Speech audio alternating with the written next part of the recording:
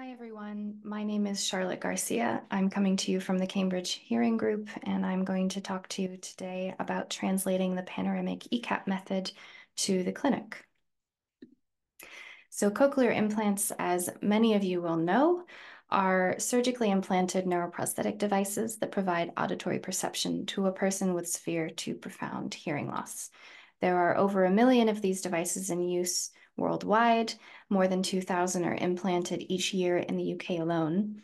And most people obtain good speech perception with their devices, and some enjoy music, like this little girl on the right. They are arguably the most successful neuroprosthetic in existence today. They bypass the outer and the middle portions of the auditory system and consist of two parts. So there's an external part that consists of a speech processor and has a microphone for recording sound. And it communicates with an internal part that has a magnet and a receiver, and also connects to an electrode array that is implanted inside the cochlea during a surgical operation. This allows for direct electrical stimulation of the neural population in the cochlea using these electrodes that are represented in white. One of the things that we know about cochlear implant users is that they vary a lot, both in their hearing pathology and their speech perception they're able to obtain with their implant. And one of the things that impacts this is the electrode neuron interface. And there are two primary factors affecting the electrode neuron interface that my research focuses on. The first is the health of the auditory nerve. So you might imagine a scenario where all of the neural population along the length of the cochlea is very healthy, but there might also be patches of unhealthy neurons as represented in gray that don't respond as well to electrical stimulation. There's also the spread of electrical current. So if you're trying to stimulate electrodes close to a healthy patch of neurons, you might not need to increase the current very high in order to achieve a sound perception. But if you're stimulating an electrode closer to unhealthy patches of neurons, you might need to increase the current in order to reach a patch of responsive neurons. And this can create overlap between the neural population stimulated by adjacent or nearby electrodes. So both of these factors interact with each other, and they impact the efficiency of delivering auditory information to the nerves through the implant. And having a lot of overlap between adjacent channels is a little bit like blurring your auditory signal. So since there's great variation between patients, how do we characterize this? I do this using the Panoramic ECAP method. This is a method that measures the neural response to stimulation through various electrodes in the implant using ECAPs, or electrically evoked compound action potentials. You can do this on one electrode at a time, or you can do it in a combination of electrodes. And we do this for pairs of pulses for every combination of two electrodes within the cochlear implant. And we collect a data set that looks like the matrix on the left. And we can import this data into an algorithm that estimates the relative contributions of current spread. So for this particular patient, it's wider at the apex than it is at the base. And also the contribution of the neural responsiveness to the electrode neuron interface, and this can vary along the length of the cochlea.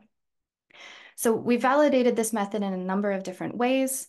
One of our early publications included a simulation of a localized area of reduced neural responsiveness. And the PCAP algorithm was able to identify this in the correct location and attribute this manipulation to a difference in the neural responsiveness estimate and not to the current spread estimate.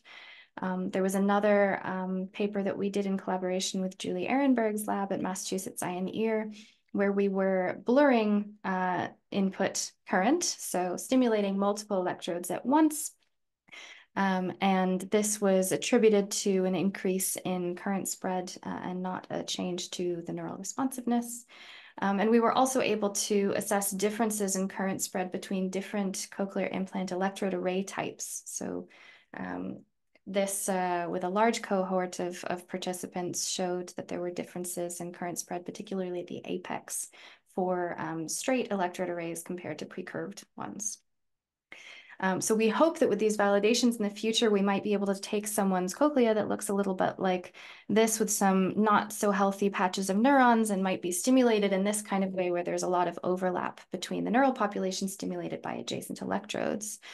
Measure the PCAP algorithm, measure the PCAP data, use the algorithm outputs to inform which electrodes we might switch off, and then optimize the cochlear implant program for a particular patient that could bring, for instance, this little girl's auditory world into sharper focus.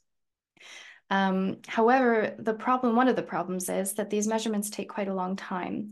So in the standard clinical software, they can take up to 45 minutes. And we have developed a new method that we call SpeedCap that allows us to collect the data necessary in the cochlear platform in just 8 minutes. But one of the issues with this is that it's not a user-friendly program. So it's run through a research interface and also through the command line and would not be appropriate to implement in the clinic as is. It's not user-friendly. It requires running executable files. It also requires MATLAB on the computer that you're testing on to visualize the results and uses old cochlear hardware. We have developed a new system called PCAP Online that is a web interface that has two primary functions. The first of these is a data acquisition tab that allows you to download parameter files that you could then import into Custom Sound EP, the Cochlear Corporation's clinical software, to collect the PCAP data in a clinical setting. So it doesn't require the command line function. So this could be used in a clinical setting without any additional software. And it only requires an internet browser. And the other part of this is that there's an analysis tab on the website. So this allows you to then import the collected PCAP data to the web application, and it will spit out the Panoramic ECAP results for you and give you estimates of current spread and neural responsiveness along the length of the array, given the data that you just collected. And again, this is a website, so it doesn't require you to have any additional software. So it only requires an internet browser, can compute the PCAP algorithm results in the browser, and it allows for the data to be saved in CSV format for your own further analysis, as well as the images that you see on the web page to be saved. So we hope that this could potentially bring us one step closer to implementing PCAP in a clinical setting. And I would just like to thank all of my collaborators. Many people have been interested in PCAP, and so we've had a lot of data from lots of different labs, which is really fascinating. And I'd like to thank my funders in my lab, and particularly the Center for Integrative Neuroscience Discovery at Cambridge and the Medical Research Council that have funded this PCAP Online translatable research in particular. And I'll take any questions you may have. Thanks.